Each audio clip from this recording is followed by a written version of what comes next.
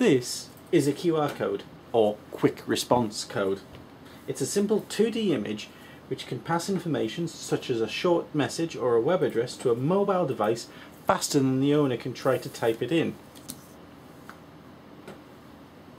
QR codes have started to appear on everything from bus shelters and magazines to even drinks cans. They're very popular because they're so simple to use.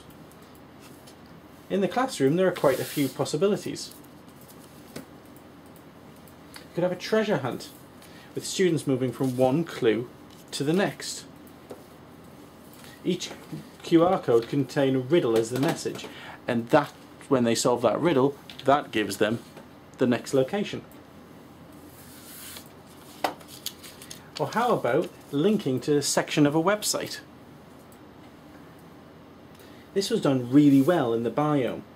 Students have built a website in Weebly with each page being about a different plant. The group then placed QR codes next to those plants, which was a link back to their specific web page.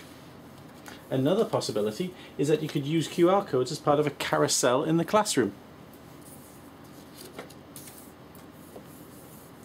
Get the students to move from station to station once an activity is completed. We used them in this way when we did some extended training with the Year 7s on the Galaxy Tabs. Each tutorial was on YouTube and linked to by the QR codes. To scan in a QR code, it's really simple. We recommend using Barcode Scanner. It's an app we've linked to from the Frog Widget store. All you need to do is simply run the app,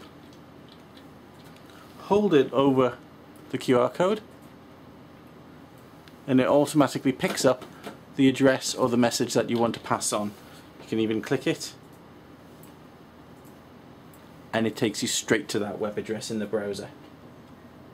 To make a QR code there are two easy options.